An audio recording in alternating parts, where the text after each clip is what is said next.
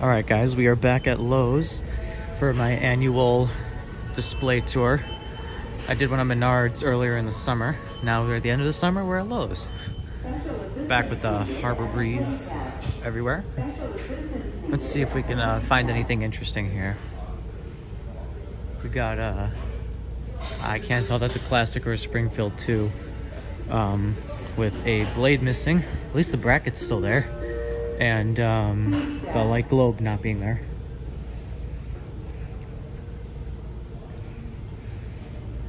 Got a lot of the typical modern fan designs that we usually see. We have the Fanimation slingers now being moved to this side. They used to be over there. All the Fanimation stuff, really. I mean, there might still be some more over there. We'll see. Switches and stuff over here. New Hunter thing over here.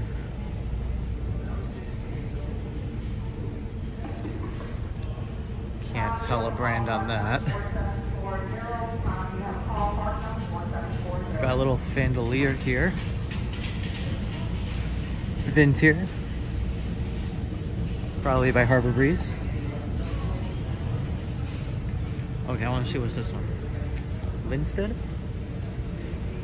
Linstead? I'm probably butchering that name. My sincerest apologies. I like the ornate and fancier design on the housing. I miss when fans were designed like that. It's just the coolest thing. Huggers were moved over here. Those used to be over there, so it kind of seems like this kind of reversed the display a bit. It's like I said, look, we literally got all of our huggers on this side. They have the Armitage over here. I'll always remember this corner. First time I ever remember going to a Lowe's, there was a Hunter baseball fan hanging right there. I'm pretty sure I've mentioned that in other videos before, but I still wish I could have gotten it, but at that point my bedroom did not have a ceiling electrical box. Or any ceiling lighting for that matter. Now they just have candle lights, so no fan box. And yes, that was not my decision.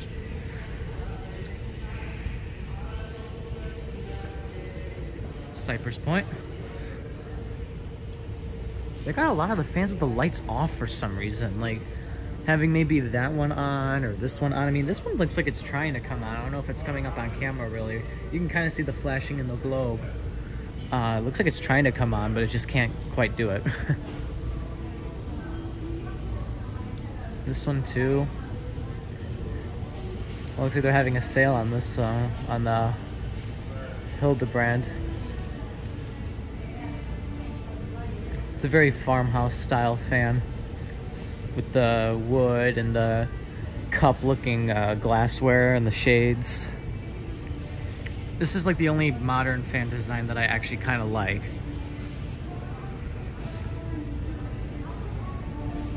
So, they got a crystal shade fan here. There's no label on it. That's the Elms, but that's this one over here. Is this? No, there's no label for this fan. That's a shame. I wanted to call it out.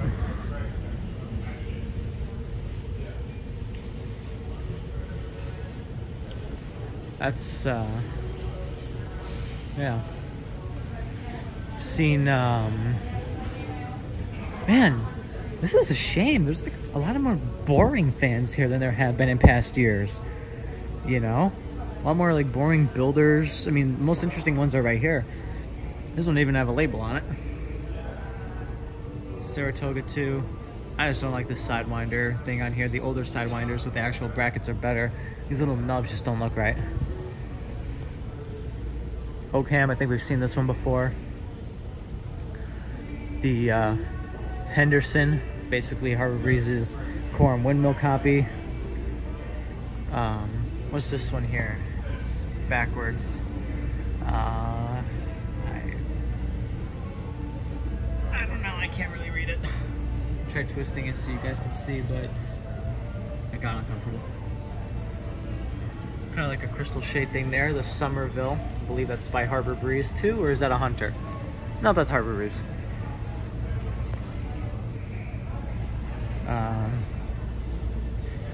Oh, we have a Minka fan here, Minka Lakeshore.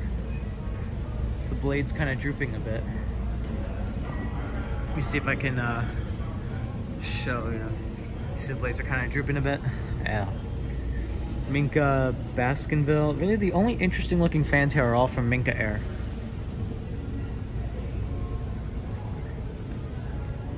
They're, because you know, like otherwise we have like, yeah, some other modern-ish fans, which I mean I guess is really all you're gonna find nowadays, unless the older styles come back. But like we have a kind of more traditional Hunter Ridgefield fans, and we got two finishes shown here too. We got the white and maybe bleached oak. Oh no, bronze. So silver and bronze. That's not silver and bronze. I mean, I don't know about you guys. I don't see no silver and bronze here. Maybe maybe I'm just misseeing it. I don't know. Okay, no. That is definitely not bronze. Unless they're counting that one over there. Which the lighting definitely looks much better on that one. I don't like these daylight bulbs and fans. It's just unnatural to have daylight bulbs and fans. I'm sorry. But unless maybe for very specific commercial applications, I would never do it. I don't think that was like that last time I was here. I remember seeing this fan, the Sailor Bay. That light there is kind of fallen. That was not like that before. Poor thing. Let's just see if we can point out some random funny things with the tags or things like that. Okay, so this one here, like I said, no globe, missing a blade, dirty. You know what? They have one of those testers here. One of those testing dusters here. I think they do. Okay, they have one of these. I've seen many people try clean or test clean the fans here before. I probably wouldn't do this at your Lowe's because I might get in trouble. But let's just see. I mean, I gotta test it out, see how it works.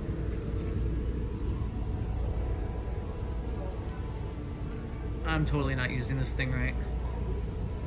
No. Uh-oh. The alarm sounded on me.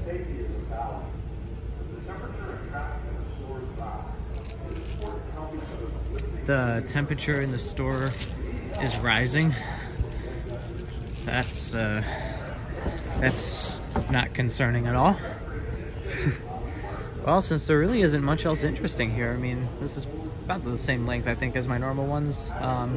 Anyway, guys, hope you enjoyed this video. Thank you for watching, and remember, stay cool, everybody.